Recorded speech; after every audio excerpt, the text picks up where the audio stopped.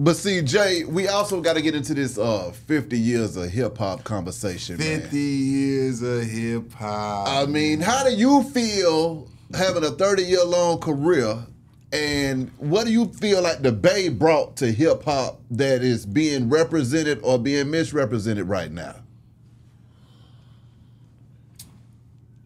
I think, and I don't know how this happened, because I think every area of America where our people was at doing music, we all wanted to get on. Mm-hmm. For some reason in the Bay Area, they wasn't looking at us. They was looking at LA. Yeah. So LA had motion. In the Bay Area, we only had Too Short. Because Too Short games start from 84. Yeah. 85, 86, by 87. By 88, Too Short had a platinum record. Certified, million something records sold by 1988. Yeah. But there was no one else, okay?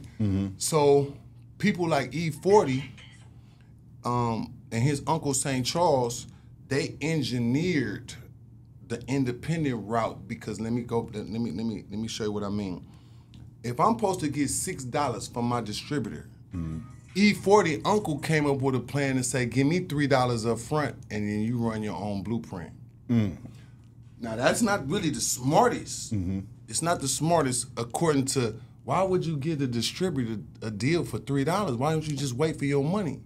But E40 and St. Charles, his uncle, was like, because that give you access to some of your capital right now to make some more albums, get some more posters, go do some promo, make another album, go get you some studio equipment, sign another art. Like, you have access to your money, because when you wholesale, that could be 30 days, 60 days, 90 days, or whenever your pack sell. And he was like, this the new way. $3 per cassette tape. Get the money right now. When he introduced me to that, and I came with 5,000 cassette tapes, but I got a check for 15,000. I was still happy. You know what I mean? Like, I did kind of feel some kind of way, but I'm like, bro, I just drove my pack to this distributor and they gave me a check today. And then when they called and said they needed more, why? Because now they might sell it for $5 to the store, and the store paying cash instead of, like, you get what I'm saying? Like, they did it, by doing that, it gave each person a chance to say, shit, let me get, so you mean I can get these for $5 right now? So a store might be quicker to buy them up front. Ain't no, I shipped them to you, wait for the money. Nah, the store like, why do I want to pay $7 for a tape when I can pay $5 for a tape? So now the distributor just made an extra $2 real quick. And then when the store buy it for $5 cash and sell it for $10, they happy per, it don't matter how long it take. These tapes, I'm finna get $5 profit.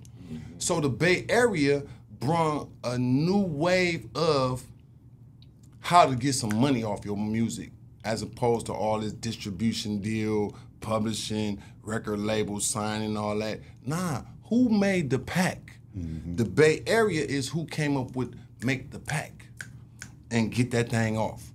That's what I think we brought to the table.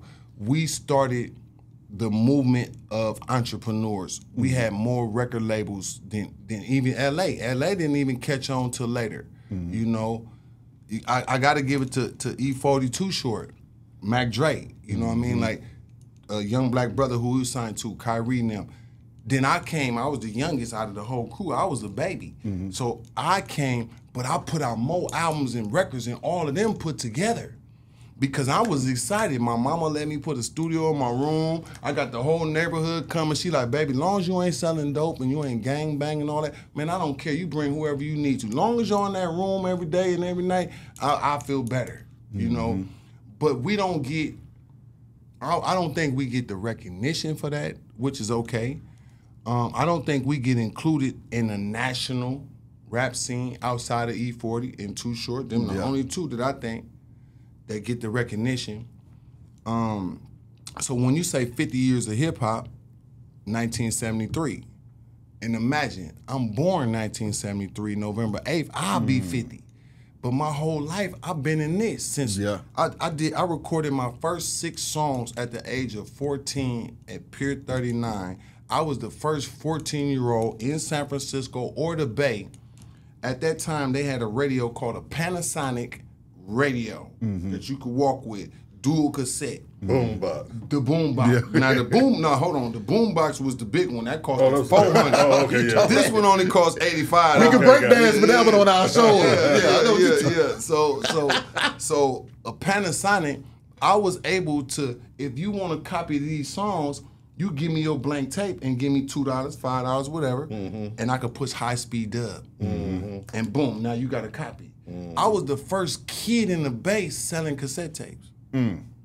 I don't get no credit for that, but that's okay. Because in 88, when I did that, by 89, I was on my way to jail for breaking in cars or drive-by, doing some just shit that I, just as a kid, I probably shouldn't have been doing.